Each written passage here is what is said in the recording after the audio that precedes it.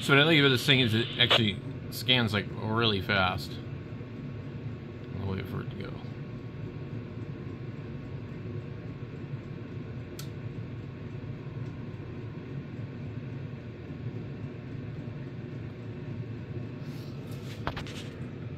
Don't pay attention to the names, look at the number. Because some of the names are the same.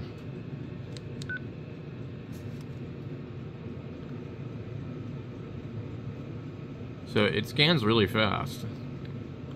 I haven't really messed around with it much since I first got it. But it seems okay. I didn't like how they had like put the sticker on here crooked, and I moved it with a popsicle stick and kind of damaged part of it. Like there's like this clear.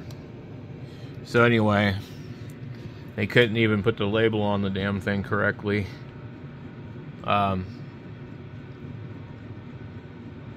It's okay radio. I'd like to have seen a rubber PTT, but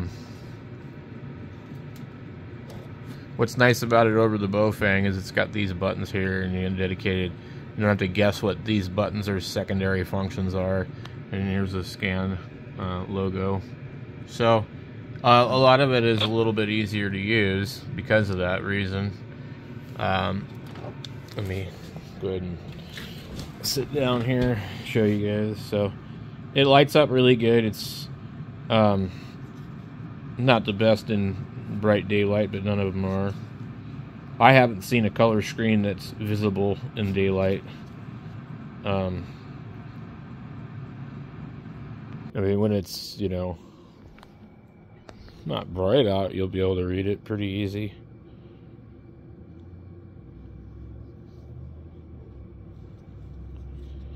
But if you can get it on sale like I did for 19 bucks, then I think it's a good deal.